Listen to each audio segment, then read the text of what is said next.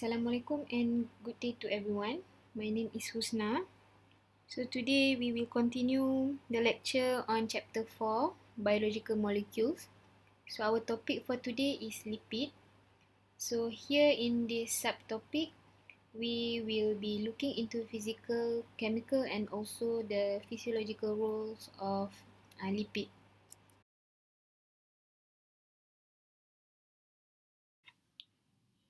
Here are some general properties of lipid compounds. So lipid is made up mostly of hydrocarbon chains. So they tend to be hydrophobic, meaning here they have the tendency to repel water molecules. Next, lipid is not considered a polymer because they do not contain monomers. So if you could recall what polymer is from your previous lesson, polymer is actually large molecules that is made up from repeating subunits.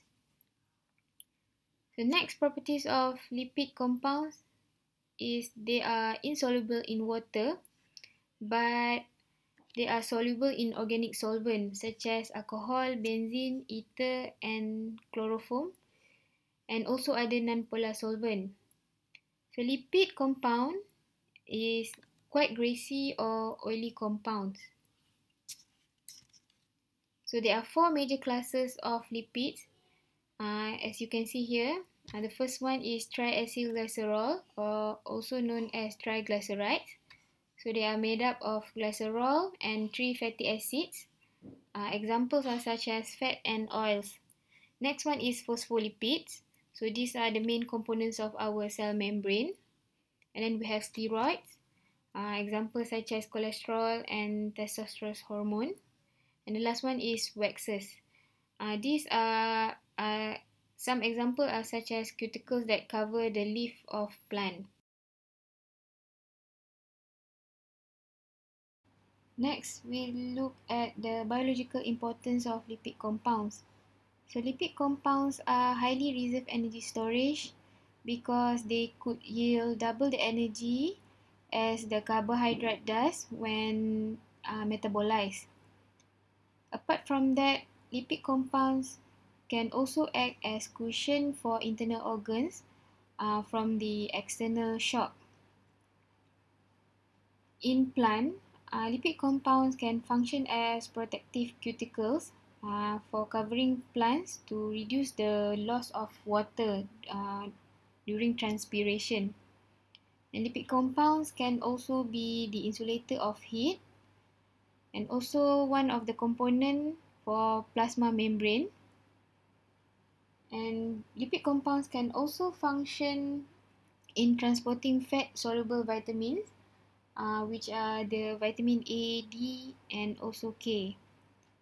So there are also some research indicating that lipid emulsion may benefit our immune system.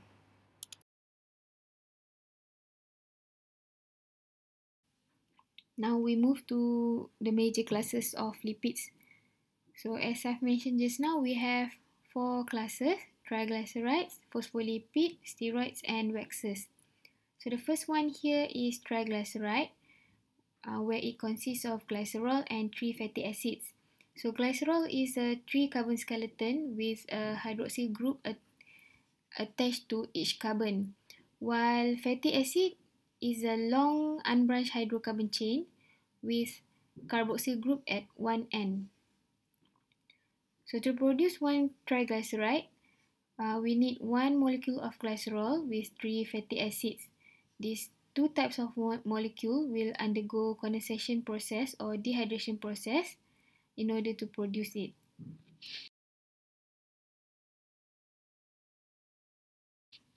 So the diagram here shows the condensation or dehydration process in order to produce triglyceride molecules. We have 1 molecule of glycerol and 3 molecules of fatty acids that involved in the process. So during the process, 3 molecules of water are being removed and glycerol and fatty acids are being linked by ester linkage. So here is also another diagram to show the same process. So you can refer to this diagram as well.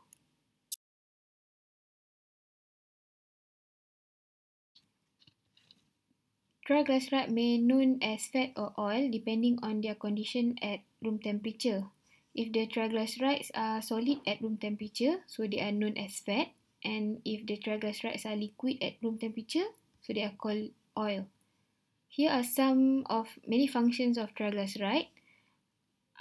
They can function as pool of storage energy. For example, in oil-bearing plants, they store triglyceride in seeds, while in animal, they store triglyceride or lipid in adipose tissue. It can also function as basic components of natural fats and as insulator in human and animal body. Fatty acid chain in triglyceride may differ in length and degree of saturation. So if a fatty acid has straight tail and only single bond with adjacent carbon, it is said to be a saturated fatty acid. Saturated here means the molecule is saturated with hydrogen atom. So it has tight packing with each other, hence it has high melting point and becomes solid at room temperature. For example here, fat and butter.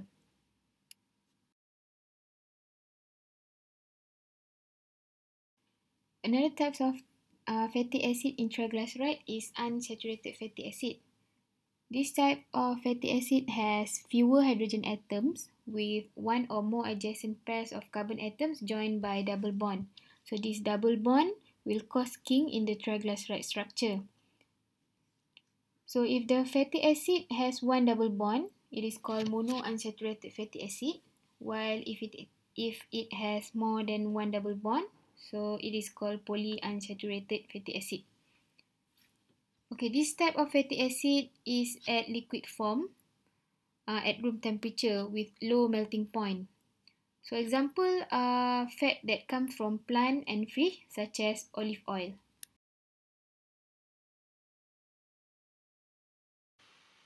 So next is phospholipid. So phospholipid consists of two fatty acid tails and glycerol attached to a phosphate group. So these phospholipids are the specialized lipid arranged as bilayer at cell surface. They are amphipathic molecules which have hydrophobic and hydrophilic parts. So the hydrophobic parts is the fatty acid tails, while the hydrophilic parts is the glycerol and phosphate parts. So on top of this phosphate group, there may be additional group or also known as modifier. For example, serine and choline. So this different type of modifier may give different properties and roles in a cell. So here are some importance of phospholipid in living organism. Besides being the basic components of cell membrane, phospholipid is the boundary between the cell and its external. So it acts as permeability barrier. So the exchange across this membrane are very limited and slow.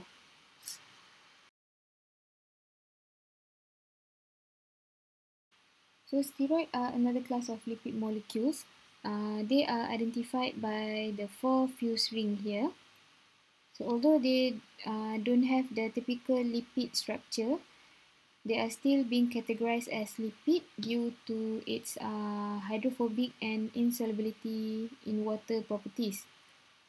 So there are various types of steroids due to the various functional group attached to the ring. For example, as you can see here, we have cholesterol and sex hormone, which are estrogen and testosterone.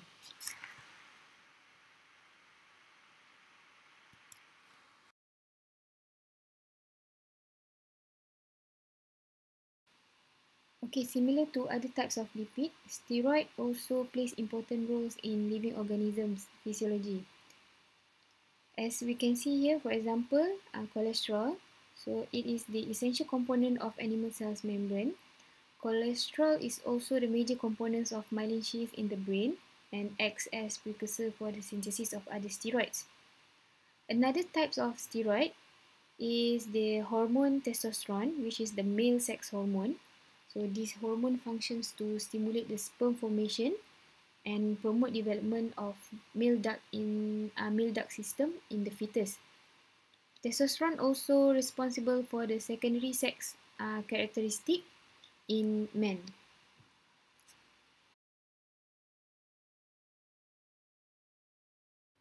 Okay, for your information, steroid can be produced artificially.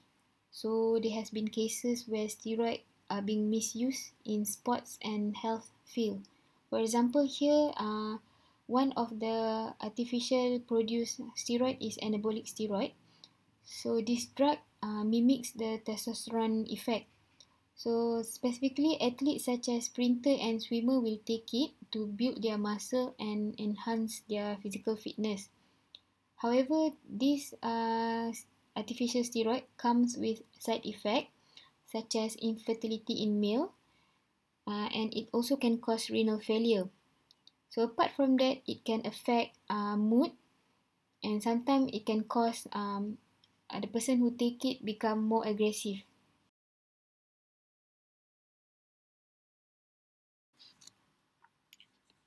Okay, the last class of lipid is waxes.